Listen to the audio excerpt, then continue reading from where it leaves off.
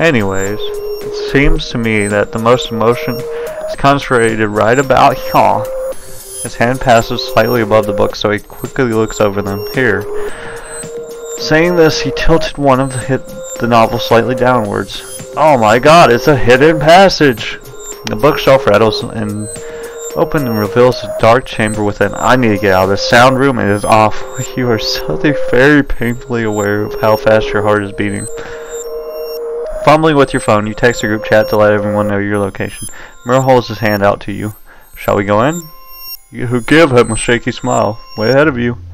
Thank God. Oh God, that was so painful. Stepping inside makes you feel like you're no longer even in the same house. God, that noise was killing me. Column stretch so far above you that your eyes are unable to register if a ceiling even exists. A chill runs down your spine. You're starting to feel feverish. You can't tell what temperature the room. Can something this large be called a room? Is.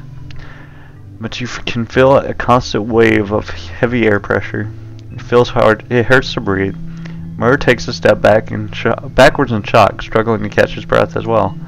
What? What is this place? Nani?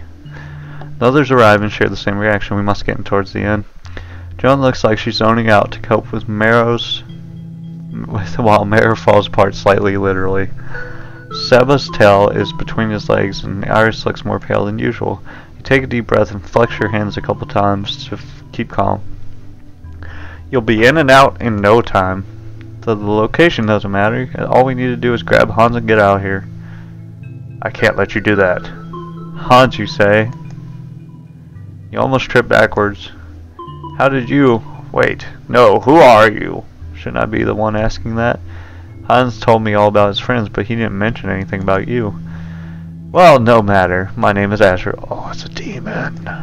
And here comes the introduction video, I suppose. Oh, it knows. Judge plus jury. Dun dun dun. Right on schedule. What is psychic? Now as for the rest of you, we're gonna save the game. Let's go. You hear someone yawn. Oh man, it feels nice having my heads on my shoulders again. What happened to his eyeballs? Oh, it's probably contacts. Chunibyo. Headless. Haha. I don't even feel like trusting whatever that just was. Hans? Seba, are you okay? Yeah, I'm back in one piece. Or should I say, 2 pieces? Haha, good enough for me. What do you mean? Hey you. Well, you couldn't possibly be referring to me, right? To be addressed in such... don't make me drop the people's elbow on you. In such a lowly manner. Sebas's flames start to flicker red. Did you have anything to do with Mara losing consciousness earlier? Do you mean the skeleton? If so, then my sincerest apologies. When you think about it, though, wasn't I just returning them back to their original form? In a way, you keeping that thing alive is far worse than my unconscious actions, no? Seba ignores the angel's comments entirely. First Hans, then Marrow. Listen, I've been looking for a way to blow off some steam lately. I don't suppose you'd mind if I took it out on you. Jesus, what the crap? The angel gives a short laugh. The teeth. Ooh. I was just thinking the same. Don't worry. I'll be sure to send you back from whatever hell you came crawling out of. Seba exhales, smoke pouring out of his jaw. Fire starts scattering across his fingertips, tips of his fingers. Be my guest. Dun dun dun! Epic battle. Within seconds, Seba is engulfed by flame. He looks back towards you with a sense of urgency. Grab Hans and go. I'll hold them off until you're safe. Who's them? Got it. Hans stares in awe, his own flame diminished by the sheer velocity of their collision. His eyes sparkle and he mumbles something to himself about Naruto! Naruto! You grab his hand and give it a tug. We need to get out of here now. Hans looks at you, confused when some of Sebas' sparks lands on his arm. Ow! You okay?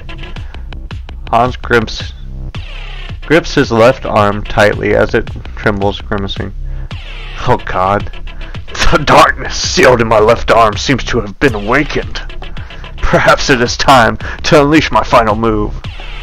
God dang it, Kaido. Oh my goodness, let's go.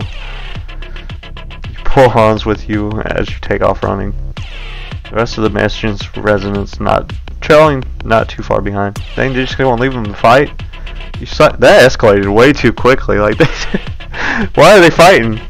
You silently hope that Seba will make it out okay. Retracing your steps, you slam open the same door you came from. How do you slam something open? What? You turn around frantically looking for any sign of life. Hans? Anyone? There is no response. Where did everyone go? My. You didn't think you'd be able to escape, did you? You! What did you do to Seba? Someone's touchy. You don't actually think that would hurt any of you, do you? You got some green teeth. Your friend the dog boy is safe. He's just taking a short nap. Although I admit it was somewhat irritating to having to deal with him. But any friend of Hans is a friend of mine, to be honest. Why are you drooling? I would do anything to make Hans happy.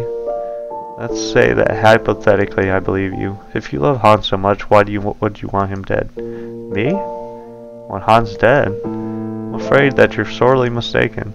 I was told that his life was reaching its end and that I was to guide his soul afterwards, but if anything, I've been keeping him alive this whole time. He's such a wonderful person that I didn't want him to pass on. Wait, then why did Hans say you were trying to kill him? He must have misunderstood, because I've been delaying the inevitable. I became trapped in this place with Hans.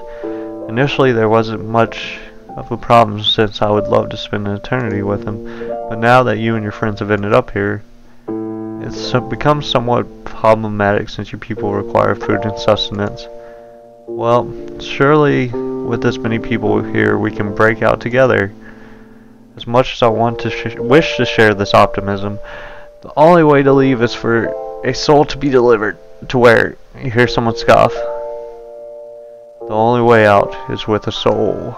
Yeah, right. Joan, everyone else, you're okay. Mina. Can't help but sigh with relief knowing that you're all in the same place. Also, I think I might have figured out the mystery. And to what might you be referring to? Well, Hans is a dull hand, so we know that he's supposed to be immortal.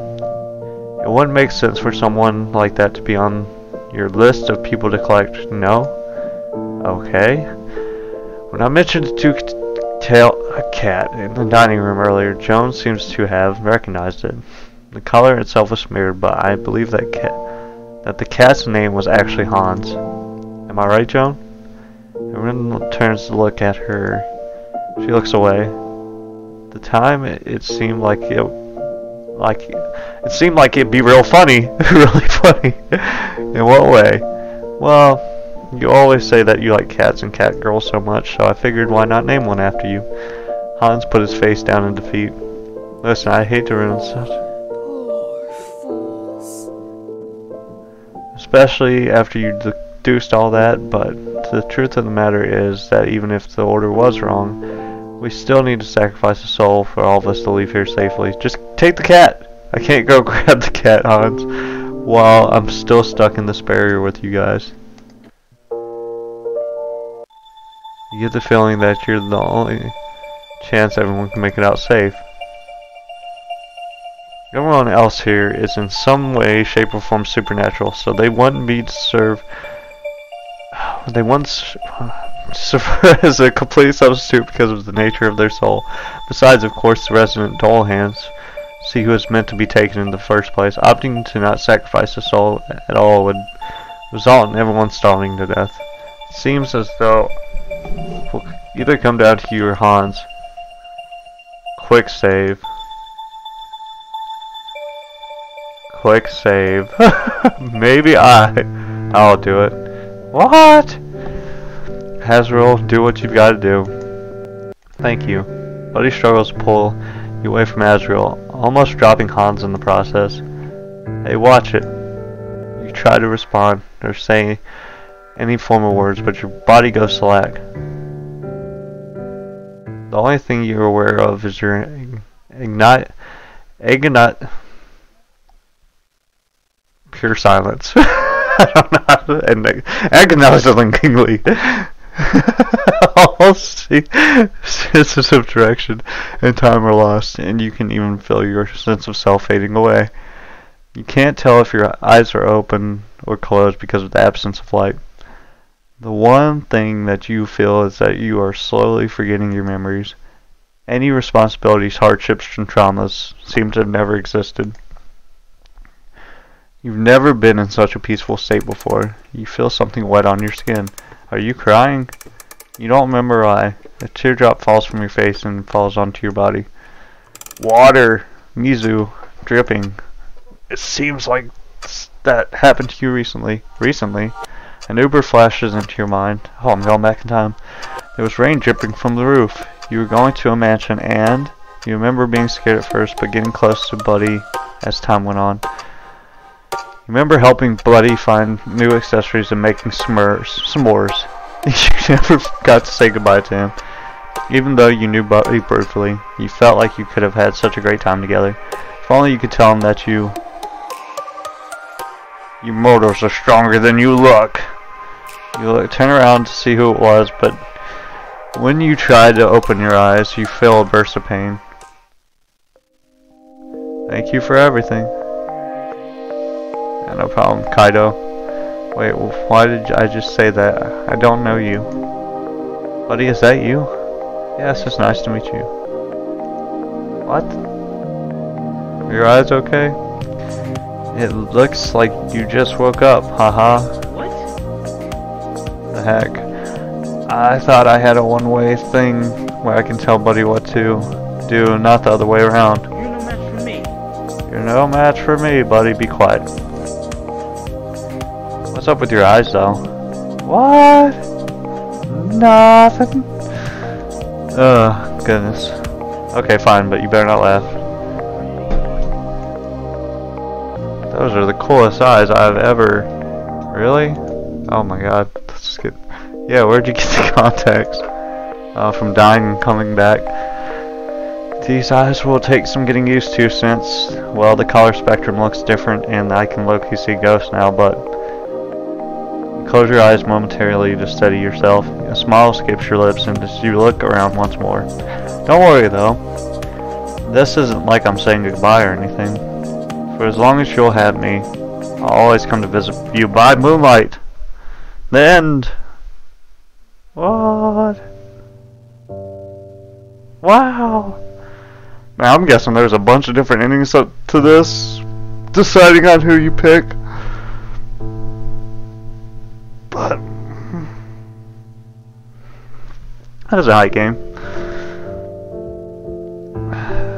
The story wasn't bad, and it had like a lot of like what's it called? References to things. Animu, which is cool. It wasn't the best story I've ever read either, though. It was alright. A lot of reading. Granted, it's a visual novel.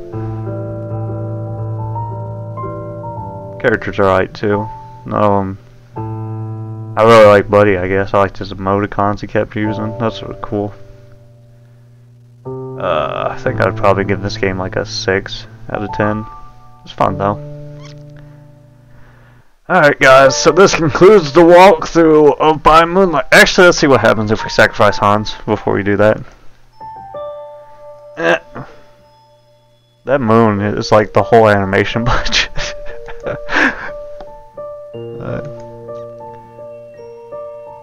Yeah, I'm just not quite interested enough to do all the characters' endings, personally.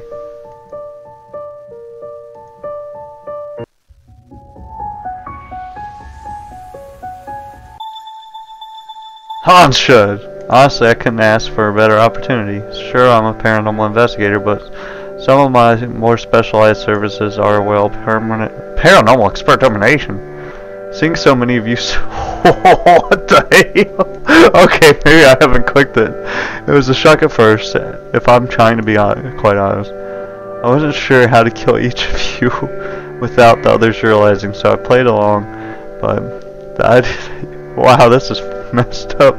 Would have to choose between dying a slow, painful death or sacrificing one of your dear friend. I can ask for a better way to reach the end of my own life. Bringing at least one, if not the rest of you, down with me.